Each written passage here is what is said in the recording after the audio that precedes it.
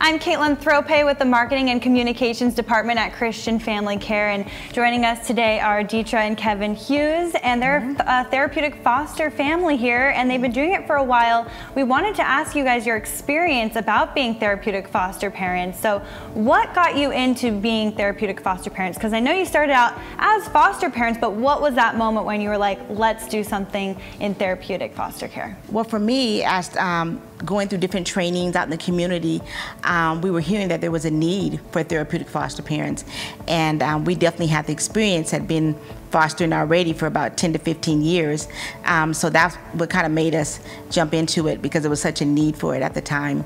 What are some of the specific needs that you've seen in the children that have been in your care?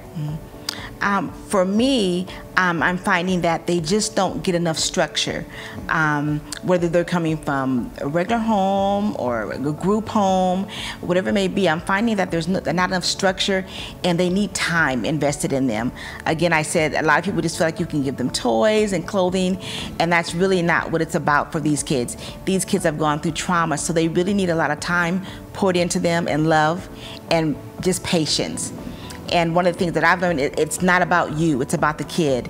And you can't take things personally. You have to stay fast to what your goal is with the child, and really find out what they need.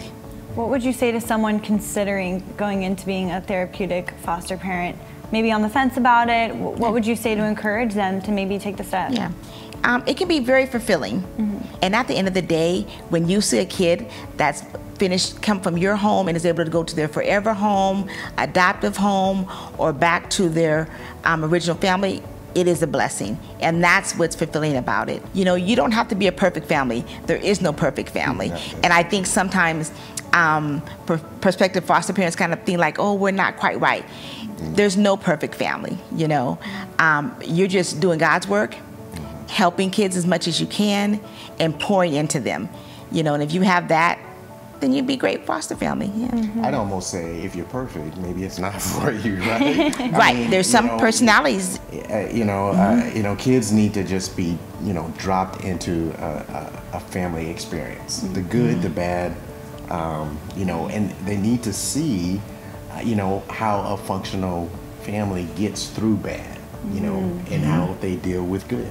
And that's life, right? That is absolutely life. Well, thank you guys so much, Deetra, Kevin, Hughes. You guys are an impactful family on so many lives, and we just pray that the Lord continues to bless your family. Thanks for sharing your experience with us. Thank you. Thank you for having us. Yeah. And you can learn more about how to become a therapeutic foster parent, or just want to learn more about therapeutic foster care on our website, cfcare.org.